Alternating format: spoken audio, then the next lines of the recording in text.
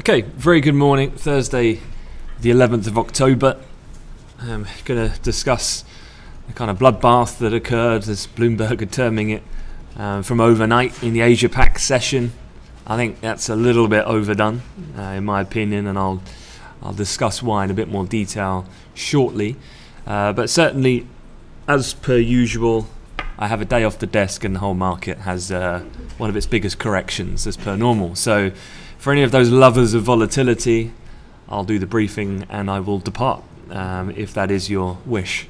But statistically speaking, looking at the S&P 500 in front of me at the moment, and obviously, one of the first questions, given the fact that I wasn't sat in front of the screens yesterday, was when did the actual selling occur? And I do think that this is an important thing in terms of your approach to the intraday, kind of strategy, in the sense that really it's not European or UK participants that are driving the kind of global narrative. It's the Americans, and when they come in, that's when you get the much more kind of clearer, I think, directional move in the market, and just given the time frame, the largest volume comes through, and then therefore the associated move that follows. So as per kind of the usual timestamp, it gets to the cash open, and then things certainly look like they livened up yesterday. And one of the biggest down days, in fact, that we've had in the S&P since February.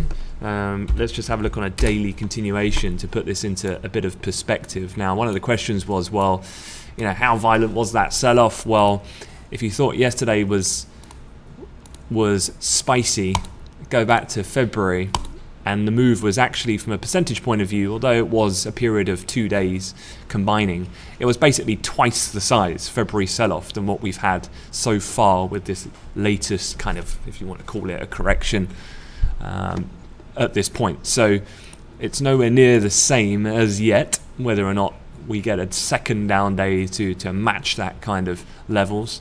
Obviously things could go that way. But one of the other interesting things here, if we look at a daily continuation, of course, is if we start putting another study on here. So give me one moment while I add this on.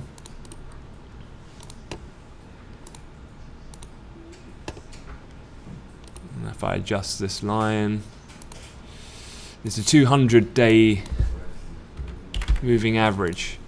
And the reason why we look at this is because I'm going to take this all the way back to, basically, this was the flash kind of move that we had during the referendum, which obviously was a surprise for not just us, but the whole global market was very unsure of what the repercussion of that was. And we had a big down day at that moment in time. You can see was very quickly recovered. Then we had obviously the shock of Donald Trump winning the presidency, that one night of downward movement, a loss of 5% in overnight trade on Globex before we came surging back. And then you can see, if I just remove the February dip, but to where we are at the moment, if I remove that one as well, we've had on various different occasions, the 200 DMA has been a really key supportive level, which the market, in this case the S&P, has always responded to thus far over the last kind of 2-year period. Now, what was interesting, of course, is that when we start looking at the details here, the market actually moved below there.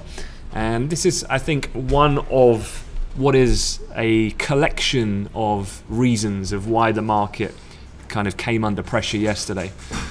So technically, when you see the breach of these key long-term levels, what tends to happen is you get these forced in then momentum sellers.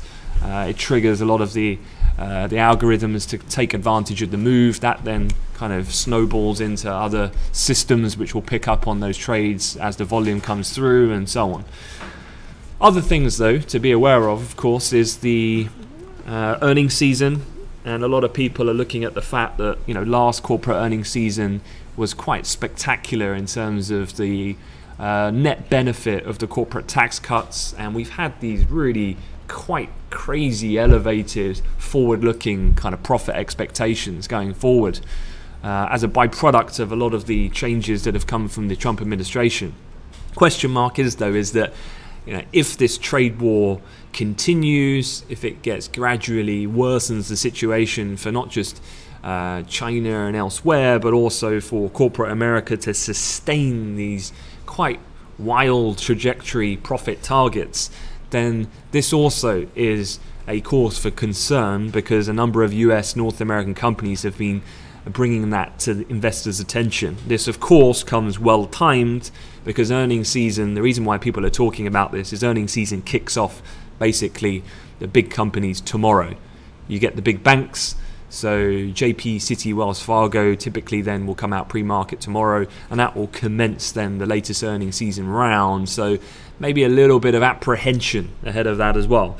And then not forgetting the bigger picture, of course, which is trade wars. China coming back from that Golden Week holiday, and they've kind of come in. The situation is deteriorating at this point, and then the market suffering under these kind of multiple reasons. Biggest loss since February then for the S&P. The Nasdaq, of course, you know, the stronger you rise, the harder you fall. You could almost argue with the FANG stocks had their worst day yesterday since at least 2012. Collectively across the FANG basket, $125 billion wiped off market caps, just to give it a little bit of a real context to it. You can see here, last time it was down this kind of 6% region, way off the charts here. You've got to go back multiple years.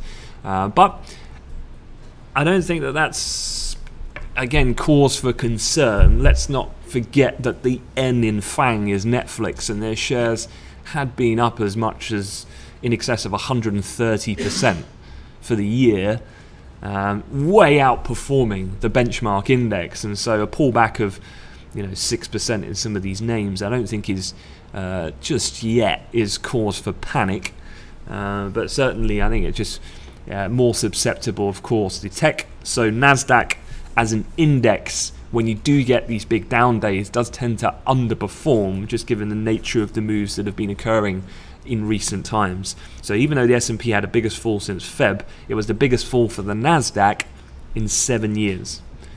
The selling then, this is when you get that kind of feed through where the regional move, then the Asia Pacific session picks up the baton, carries that through. Not that there's anything particularly new going on in Asia, it's just that they then have to reprice for this move and this carry on of negative sentiment.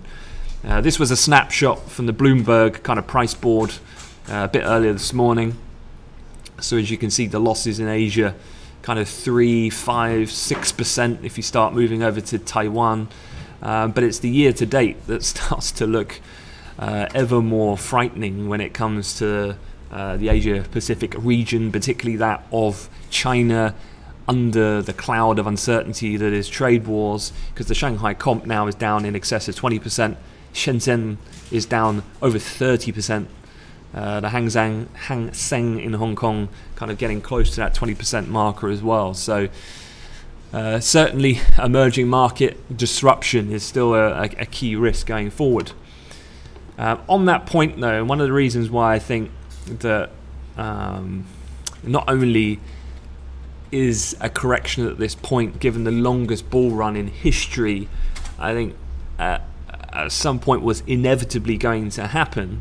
The other thing that I think is quite crucial here is that China have come out overnight, and in their kind of state media press, so i.e. the state back means it's basically the government talking, they've said that China should get ready for more powerful policy measures, possibly including large-scale stimulus packages to prevent its economy from stalling amid these trade frictions with the US at the moment. So as long as that's happening, in my mind, at least as a short-term solution, I think that China collapsing is a big problem for global financial markets. But if the government are willing, as they have done in the past, to step in to mitigate the persistency of the kind of deterioration in the economy, I think that then that holds true then, that this correction won't materially worsen to the point of, let's say if we look back at this S&P chart, that we start pulling back down to levels down to 2600, down to the low of the February. I find it really tough to think that we're going to get down to that point anytime soon. Even then, if we did, I mean, starts to get interesting of, the US economy is doing well at the moment, and maybe warranted some correction. I'm sure the buy the dip mantra might come back into play at that point. A few other things for consideration. This couldn't be worse timed for our dear friend Donald, because obviously the US midterms now are less than 4 weeks away, 6th of November, of course, and there's no better reflection for the US president, and has been clearly evident since his term over the last 2-year period, than defining the success of his policies by the strength of the US stock market.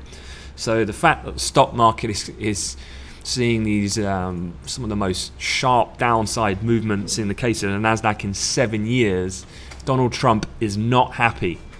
But quite the opposite of what every good trader should do, which is take accountability of a situation. Trump does the opposite, point the finger, it's not my fault, someone else's fault. So do I think that this is kind of cause for concern, and his criticizing of Jerome Powell and the Fed is going to be something that could just cause a market to sell off?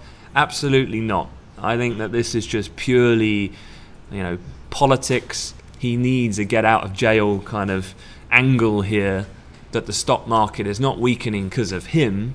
If I was Trump, I'd be saying, look at the record low unemployment rate, look at how far we've come, and all these sorts of things. It's Powell's fault for tightening policy that's causing this.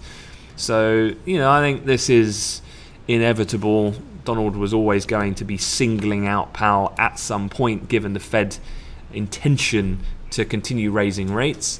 At this point, at where we stand at the moment, and with this sell-off having happened, the Fed, I think, will still hike in December.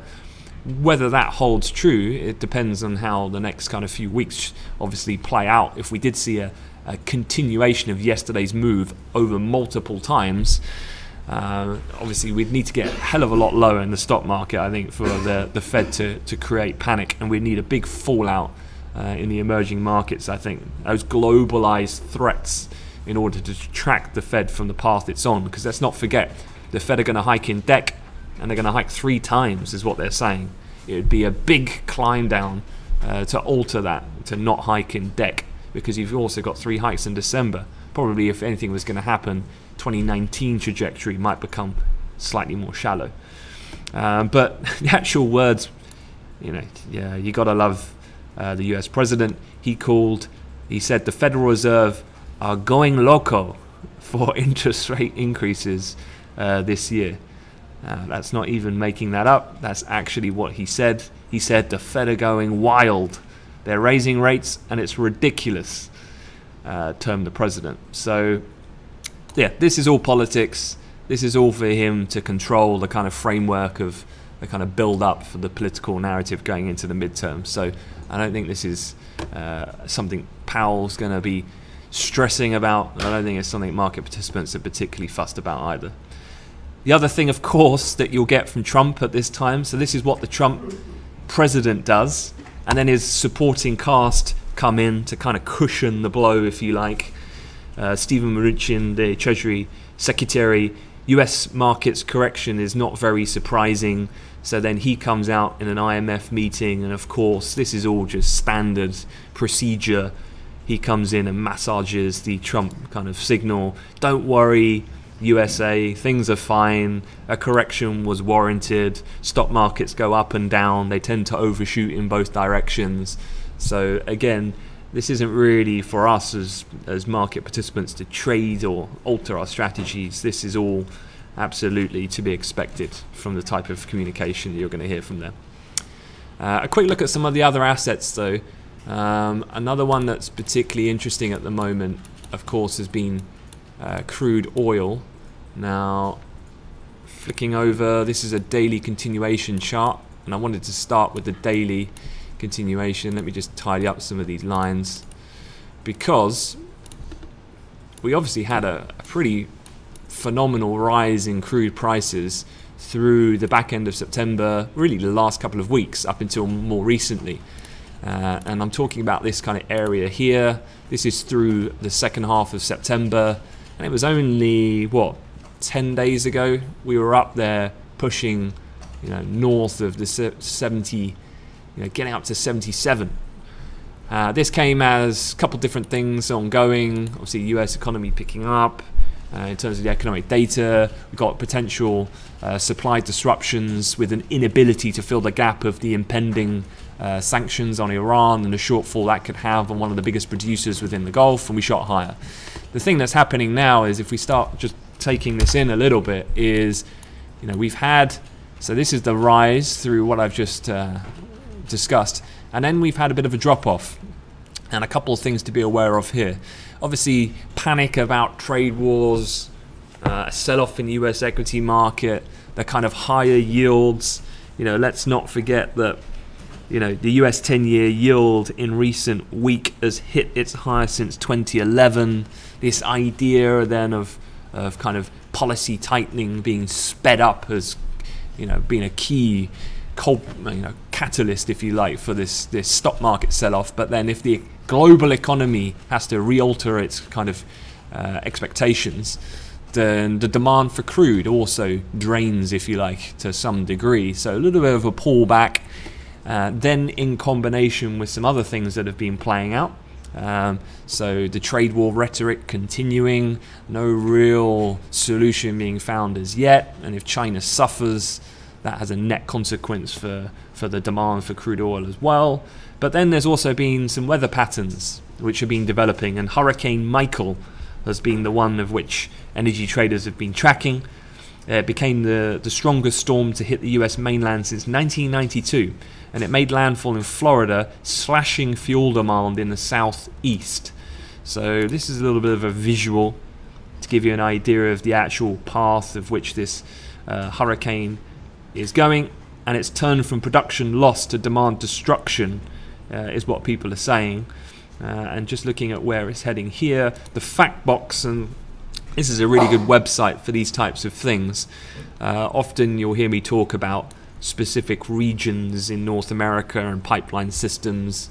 How I get the kind of granular detail to the actual all the specifics is by going to S&P Global Platts. They're the benchmark kind of service provider for this level of detail. So they release what's called a fact box, and this gives you everything really you need to know about these situations. So here, Hurricane Michael made landfall, Category 4, quickly destroying demand for power, natural gas and refined oil products. And as such then, in the short term, there's had to have been a bit of a net repricing of demand for crude oil. So the severity of the storm surprised to the upside, which could mean a longer lasting and more severe impact on demand for power, essentially. And if you're looking at those kind of regions on the map, it'll make a bit more sense. In addition to this, last night, of course, as well, we had the APIs, a delay of a day, just accounting for the holiday that we've had in the States. So the API crude oil build, 9.75 million. It's the biggest build since February of 2017. So, this was way exceeding the market expectations as per the surveyed expectation. Cushing, a build of 2.3 million, so also bearish, biggest build since March 2018. Gasoline, biggest build since June 2018. Distillates was the biggest draw since May of 2018. But you can see here a heavily tilted bearish report. So Michael causing a short-term repricing of the power demand out of the southeast region of the United States, which is very key, of course. And then you've got this cloud of uncertainty developing yesterday with the kind of sell-off, with a part being kind of the bite, if you like, of the trade talks ongoing. And then you've got this latest API data, and so hopefully just making a bit of sense then of the renewed pressure that we've seen, in addition obviously as well to a little bit of profit taking after what was an incredibly aggressive run of the best part of north of $10 over the period of about 4 or 5 weeks in oil. So I think some profit taking there probably is warranted to a certain extent. I guess if we continue to pull back in oil, maybe an interesting point start to come in a bit lower down. just looking here, these kind of low points from the late September period, this kind of double top close from the late August, September point down at the 71 handle. If we should move lower, definitely not looking for a dramatic price fall here, because ultimately in the medium term there still is the impending Iran sanctions coming in. There's not really a clear idea of what's going to happen to fill that shortfall. US economy at this point is still growing, and I think once we get through the midterms, the show will roll on again, and so I think we'll find a bit of a floor maybe around this area. One of the other things, actually, just while we're on the charts, I wanted to have a quick look at, this was the yen, or actually dollar yen, and yesterday, obviously with the sell-off, you're getting a bit of that continuation of the flight to quality move, so strength in the Japanese yen. Came down to a level here where we found the floor of the price, which was fairly interesting because it came in line with around the September 14th high and an area of some support as well beyond that point on the 20th of September. So that would be a level to keep an eye on should we see another sell-off and a risk-off move in the session or sessions ahead. Below there, though, the 111 handle I think is pretty important for the reasons of looking at the deck future here, hence the reason why the prices are fairly thin on the left-hand side. But you can see that double top and that support point back on the 18th or 17th of Sep, and I think that's a fairly solid point if we were to ever come down to that area. But you can see the markets gathering and capturing their breath a little bit after yesterday's quite dramatic moves. Dollar yen sitting back, having recovered back to this point as well, which is quite interesting technically around that 111.74. Final thing on the news front to discuss, of course, Brexit, what is going on, and we know that the timeline for this week is important. Obviously, we've had Arlene Foster in meetings, what would have been, yesterday? And just reading the headlines this morning, Brexit negotiators are said to be edging toward a compromise on the thorniest issue in talks, even as officials on both sides warn that obstacles still remain. So the point here being that Michel Barnier, deal within reach, Irish border still is the main kind of contentious issue. Can Theresa May provide the backstop to appease the European bureaucrats, but can she get the DUP to swallow that and to continue backing her and her working government? The Telegraph reported late last night that agreement had been clinched, and EU and UK officials warned in public and in private against predictions that a deal was in the bag. I still think that absolutely the champagne should be put on ice. I think that this, of course, timings wise, if you remember on the calendar, it's pretty much this time next week that EU meeting gets underway, where we're supposed to be talking about then the signing off of the framework of the Brexit deal to then be heard and voted and backed by the various European national parliaments, and for us to bring it back home to UK Parliament to be voted upon.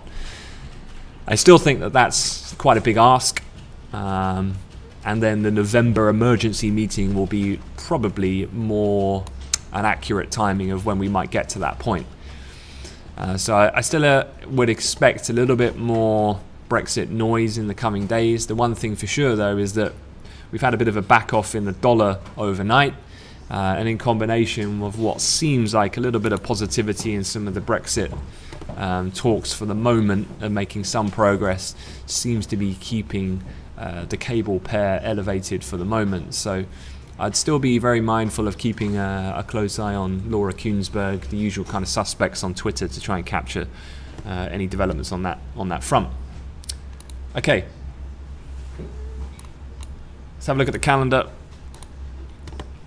For this morning, things are relatively quiet. I mean, just looking as we stand at the moment, as I said, markets have kind of paused for breath a little bit, albeit a negative open following the falls overnight in Asia. The important part, again, I think, will be what will happen when North America come in. So, again, I think probably a more prudent or astute play might be just for strategizing for how to play out either continuation of the moves from yesterday or a reversal, and at what points technically that would be relevant on any move back to retrace some of the size of the move that we sold off across the indices. My overall view here is that just looking at the calendar, the CPI numbers coming out this afternoon, I guess that could be quite a key catalyst. Let's say the core CPI is expected to tick up by 0.1. I think if we were to get a number up at the higher bound of the range, which would be 2.6, this is the core CPI, you can see that in recent months we've only got to 2.4%. We had a bit of a pullback. I think if core CPI comes back to 2.3, 2.4, I don't think that's cause for concern on this yield kind of interest rate scare. If we got to 2.6% though, that does raise some alarm bells, because then we start going back to levels we've not been for a long period of time. And that might then just kind of bring about this renewed fear of rate rises. So I think that if there was anything that could act as a catalyst, if we were going to get a renewed kind of sell-off, a high CPI core print could be that trigger. Quite equally on the opposite, let's say if the core CPI remains subdued and we get another kind of consistent 2.2 or even lower, well then I think we might have a bit of a recovery at this point. Okay, elsewhere, weekly jobs data, I think that's a side point. I don't think that's really too meaningful for you guys to be concerned about. And then you've got the oil inventory numbers. Don't forget, because of the holiday, we got delayed release. As per normal, that'll be at 4 PM, not 3:30 London time. Speakers, we do have a BOE speaker coming up, 11:45 as well. Just be aware of for any sterling traders. Okay, that's it. So I'll let you get on with the day. I'll catch you in the chat room. And have a good day ahead. Thank you very much.